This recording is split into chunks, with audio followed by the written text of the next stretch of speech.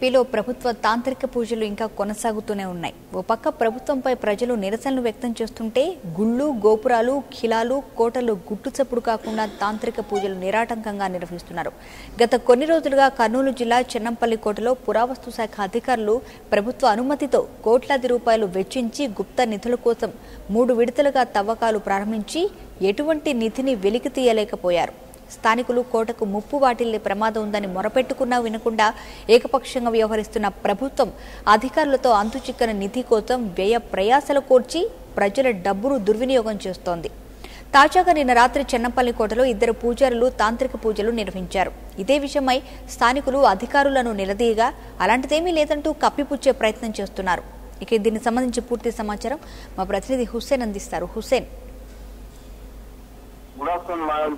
కర్నూలు జిల్లాలో చెన్నంపల్లి కోటలో గత 27 రోజులుగా కొనసాగుతున్నటువంటి కోట గోడల్లో గుప్త నిధుల కోసం అన్వేషణ ఈ రోజు 28వ రోజు చేయించి అయితే నిన్నటి రోజున అర్ధరాత్రి వేళల్లో 2 పూజారులతో తాంత్రిక పూజలు నిర్వహిస్తున్నట్లు స్థానికులు గుర్తించారు. అయితే దీని మీద అధికారులను గ్రామస్తులు నిలదీస్తే మొత్తం బుకాయించేటువంటి ప్రయత్నం చేశారు. అయితే ఇప్పటికి మాత్రం కోట గోడల్లో ఎలాంటి నిధులు ఉన్నాయనేసి కనిపెట్టలేకపోయారు. కోట్లాది రూపాయలు వెచ్చించి ఈ రోజు ప్రజాధనాన్ని వృధా చేస్తున్నారని ఆరోపణలు పెద్ద ఎత్తున ఎదురవుతున్నా ఇక ప్రజలకు చేరుస్తున్న స్థానికంగా ఉన్న అధికారులు మాత్రం ఏమాత్రం పట్టించుకోకుండా తాము పట్టింది కోడికి 3 కాళ్ళు అనే తండగా కోట గోడలో నిధులు ఉన్నాయని జరుగుతున్నటువంటి ఈ తవ్వకాలు ఏమి కూడా గమనించలేక ఏమి కూడా గుప్త నిధులు దొరకపోగా కేవలం అస్థికలు, కలేబరాలు, అదేవిధంగా ఏనుగు దంతాలకు సంబంధించినట్టు మాత్రమే దొరికాయి. నిన్నటి రోజున 3 పాముకు సంబంధించినటువంటి రాతి విగ్రహంతో పాటు మరిన్ని పురావస్తు అంటే ప్రాచీన కాలానికి సంబంధించినటువంటి కొన్ని వస్తువులు మాత్రమే దొరికాయి. అయితే మరోవైపు మాత్రం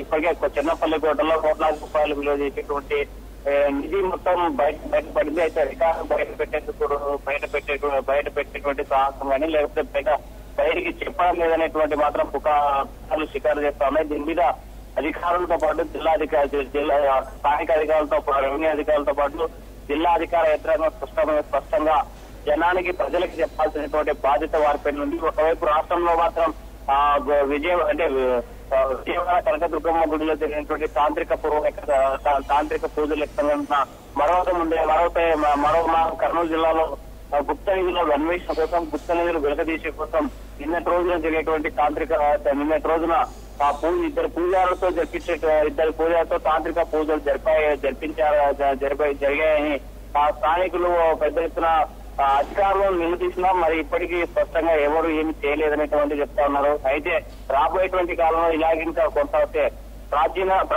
ప్రాచీన చరిత్రకి ఆనవాళ్ళగా మిగిలినటువంటి కోటగోడలు దొంతుమై అక్కడ ఉన్నటువంటి ప్రాచీన సంపద మొత్తం కనుమరుగయ్యేటువంటి అవకాశం ఉంది. భవిష్యత్తు తరాలకి శ్రీకృష్ణ దేవరాయల యొక్క కోటగోడలు ఉండేవట అని చెప్పేటువంటి అవకాశం ఉంటుంది. కానీ ఆ కోటగోడలు చరిత్రకు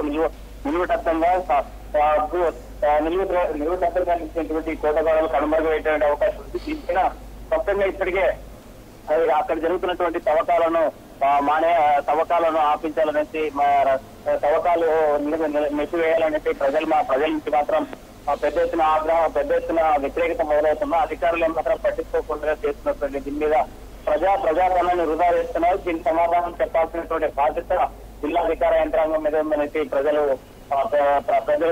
ప్రజా సంఘాల ఆందోళన వ్యక్తం చేస్తా ఉన్నాయి. రైట్ హుస్సేన్.